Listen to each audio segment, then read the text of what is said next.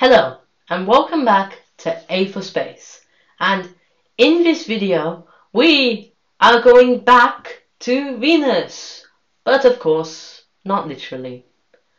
If you haven't seen my last video, I explained why Venus is not a great place to live. Don't go on a holiday there, it's a bit warm, too warm. If you haven't seen that video, then watch it before this one. Now, in this episode, we are going to cover what Venus's orbit is like right now, in the past, and in the future. First of all, what is Venus's orbit like right now? Well, Venus's orbit is at around 67 million miles away from the Sun, or 0.72 astronomical units. Also, Venus's orbit is very stable. This is because Venus has a 13-8 configuration with Earth. That means for every 13 orbits Venus does, Earth does 8. This has kept both planets within their orbits for billions of years, and will for billions of years to come, and probably shaped the entire inner solar system because, well, Venus and Earth are the largest bodies in the solar system. But what was Venus's orbit like in the past?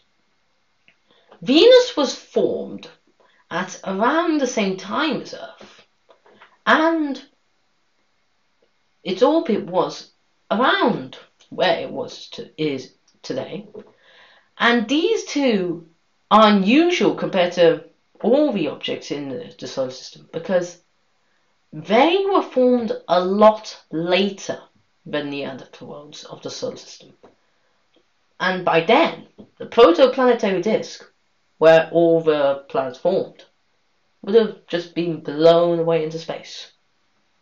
So how did these two planets form? This is something I'm going to leave you to think about after you finish watching this video. Now we have discussed what Venus's orbit will be like in the future.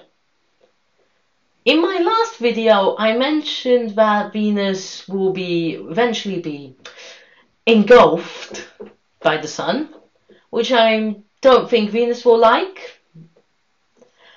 This will happen when the Sun expands into a red giant, but as it's expanding, the Sun will lose mass because its outer layers would just drift off into space, moving further away, causing all the objects of the solar system to drift away.